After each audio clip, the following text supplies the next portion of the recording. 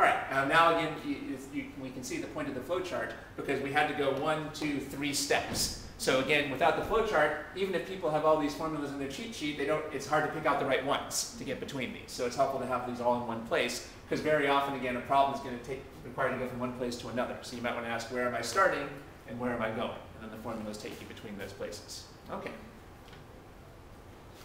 So what if, well, you should always, if we're dealing with springs, the K should always be provided, right? Well, let's see. They don't have to provide the K. For example, you could have a problem where they tell you that the frequency is 8 hertz and the mass is 4 kilograms, and they could ask you for the K. How would you do that?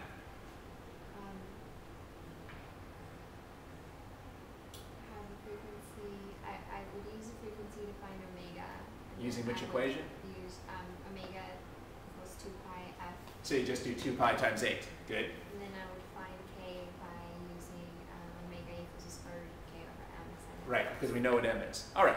So it's okay if they don't give you one of the variables, right? And then they can ask you for the other ones. Yeah, so they can give you any, they just have to give you enough variables that you can have enough equations to use there, basically. So sometimes they might ask you for the spring constant. That's certainly a fair question.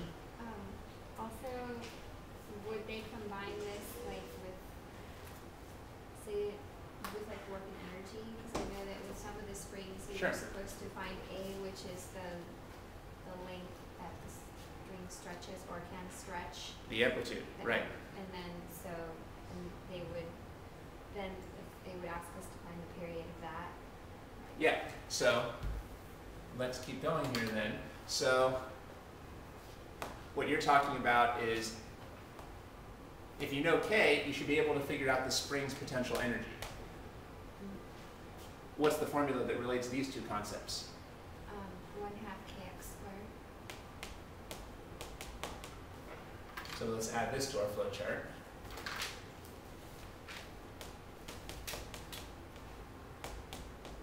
The spring energy, spring U, is 1/2 kx squared. So again, we keep writing the concepts on the sides of the arrows, and we're writing the formulas above the arrows. Those show us how to get between those concepts. So if we know K, we can figure out the spring energy here. That's right. Yeah, so that's certainly a formula that you might need to use to go back and forth between those. That's right. And let's see here. Again, we would not be using wavelength for a spring, because springs don't have wavelengths, but they have all these other things.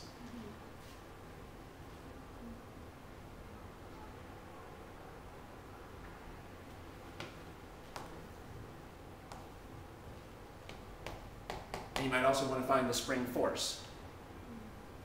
Do you remember what's the formula that relates the spring force in K? No, I don't remember that one.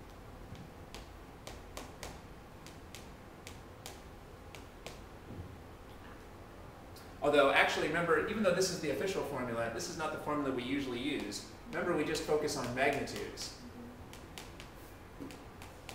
We usually just say that the magnitude of the displacement equals the times K equals the magnitude of the spring force. So, like you know, I like to use a dot to indicate magnitudes. So we can use the dots here to show that these are the magnitudes.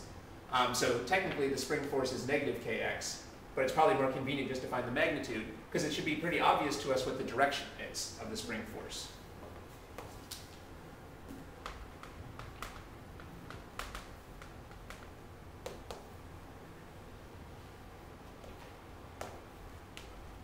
What would be the direction of the spring force here?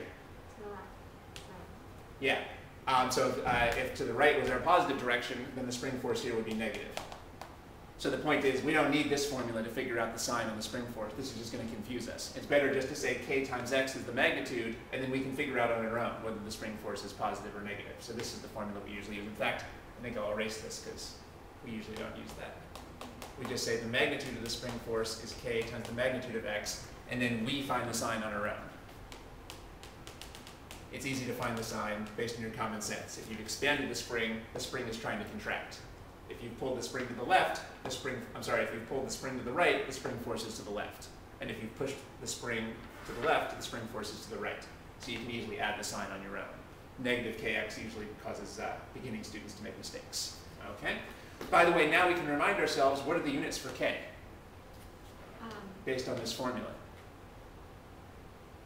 Meters. Take your time. How can we use a formula to figure out the units on a variable? Oh, well, force equals newtons. Right.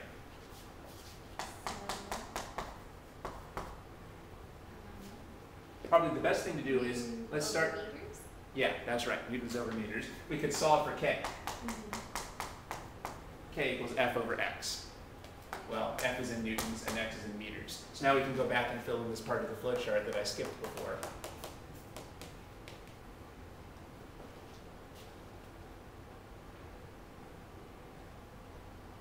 You can see that K really does measure how tight the spring is, because K could be, say, 8 newtons per meter. That means it takes 8 newtons of force to stretch it 1 meter. And then if K was 16 newtons per meter, that would mean that it took 16 newtons to stretch it 1 meter. Well, this would be a tighter or a stiffer spring. So K is telling you how much force it takes to stretch it 1 meter. So K really is measuring how tight or how stiff the spring is. So these would be two different Ks. The lower K means has a lower force per meter, so it's not as tight, not as stiff. And the bigger K has a greater force per meter, so that's different.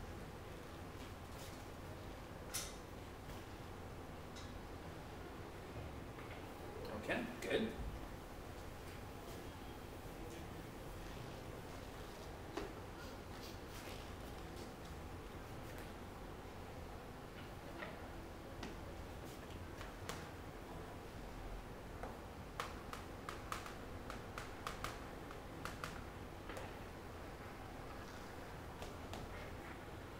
What does x stand for again?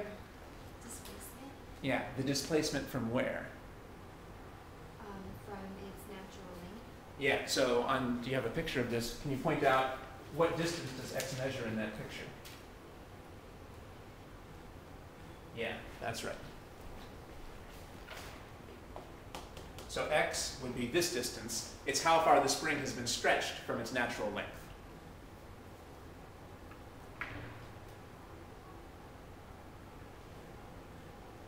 So x is not the length of the spring. It's just how different it is from the natural length. It's how much you've stretched or compressed it.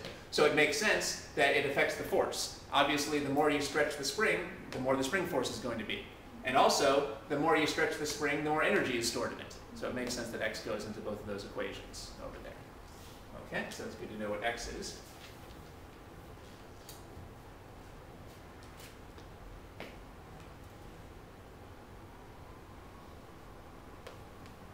When a spring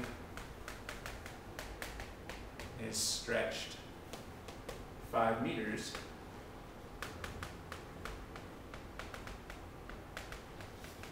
the spring force is 15 newtons.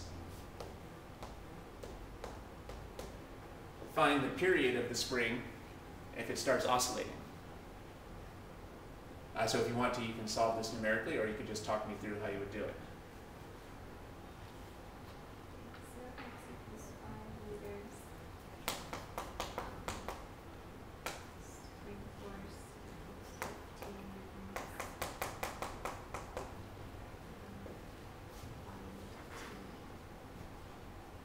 Okay, so I would find k by using the spring force, and so that would be spring force equals kx, 1.9 hertz, and to find t, I will use frequency equals 1 over t. So t equals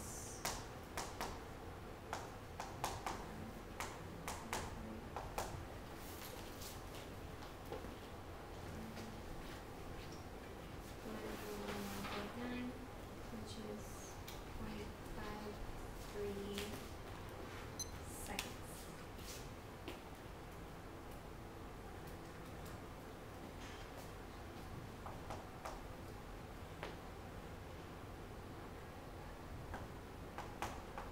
All right, let's make sure you got that right. So did you get 1.2 for omega? Yes.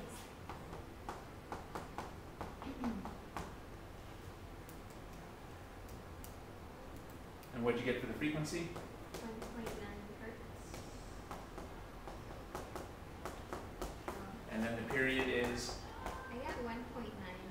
Yeah, that's what I wrote down, right? Oh, I thought you wrote down 0.9. Did you get right? 0.19? 1.9 is what. One of us made mistakes, so let's see here. Let's see,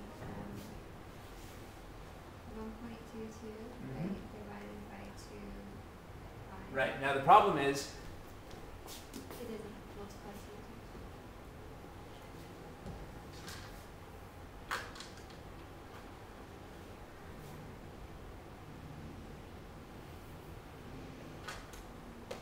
okay, so as you saw, I didn't give you enough information at the start. We need to also know the mass. So we invented this mass of 2 kilograms. So if we know that the mass is 2 kilograms, now we can solve the problem.